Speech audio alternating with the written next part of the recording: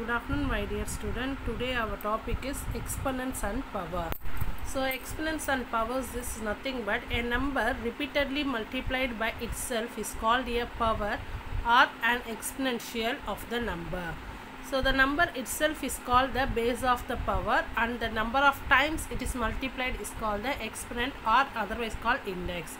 So one of the number will be repeatedly multiplied by itself. That means the same number will multiply so much of time, means that number will be simply write in power or exponential form. This is the name of that. So the number itself, that number, what are the number will be repeatedly multiplied, that number is called the base of the power, and a number of time it will be multiplied. The number of time is nothing but it is the exponent or index. For example, a square, it's symbolically you write the product of a into a. A is multiplied 2 times, so a into a. So a is 2 times it multiplied, means a power 2. So a is nothing but it is the base, 2 is the index or power.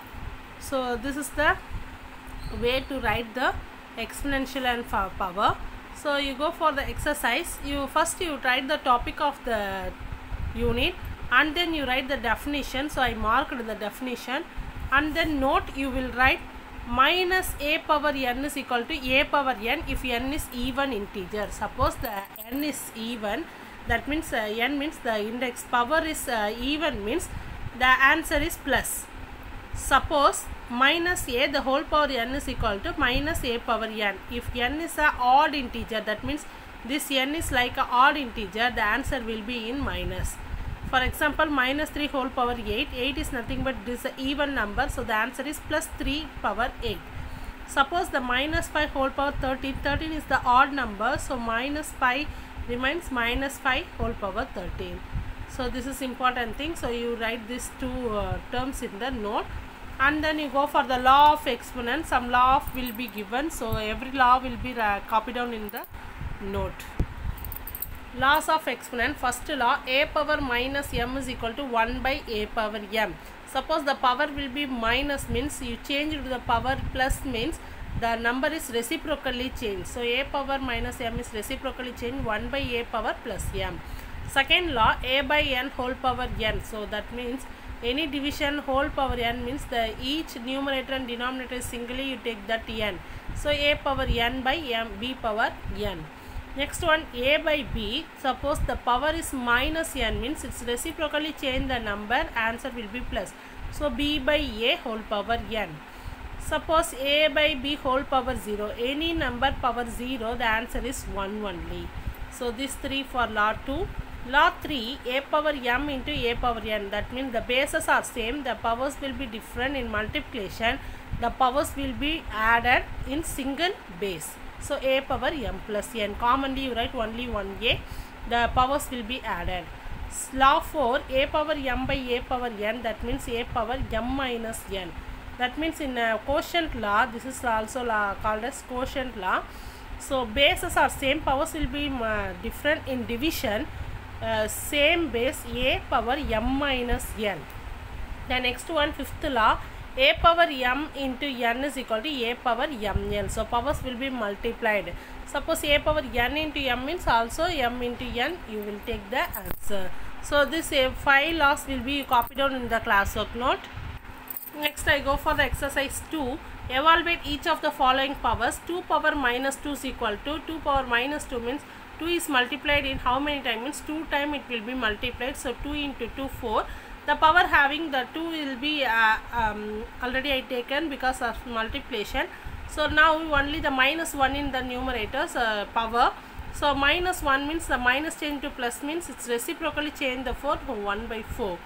So minus 4 by 5 whole power minus 3 is equal to, the minus 3 is for numerator and denominator separately. Minus 4 power minus 3, 5 power minus 3. So minus 4 will be multiplied 3 times, or using the concept, the 3 is odd number. Odd number means you know that the answer will be in minus, same. 4 4s are 16, 16 4s are 64. So minus 64 whole power minus 1 by 5 5s are 25, 25 into 5, 125, 125 whole power minus 1. So each having the minus 1, so the reciprocally change 125 by minus 64. The power will be plus, but the power having only 1, so no change to, don't put the 1 in the power. So the remaining sums you take it as a homework. The next one, evaluate 2 power 2 into 2 power 3. All the laws will be used to find the answer. This is like that a power m into a power n, which is nothing but a power m plus n. The same 2 square into 2 cube, 2 power 2 plus 3. So 2 plus 3 means 5. So 2 power 5 means 2 is multiplied 5 times. 2 2s are 4, 4 2s are 8, 8 2s are 16, 16 2s are 32. 4 power minus 3, the whole power 0. So powers will be multiplied in law. 4 power minus 3 into 0, 0. So any power 0, the answer is 1.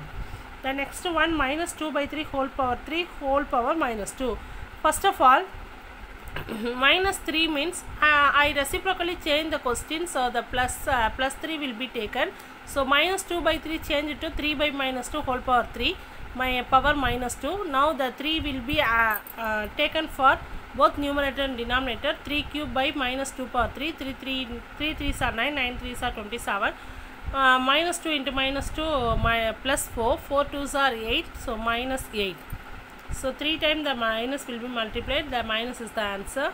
Okay, the power having minus 2, the minus 2 termed to plus 2 means you reciprocally change that, minus 8 by 27 whole square.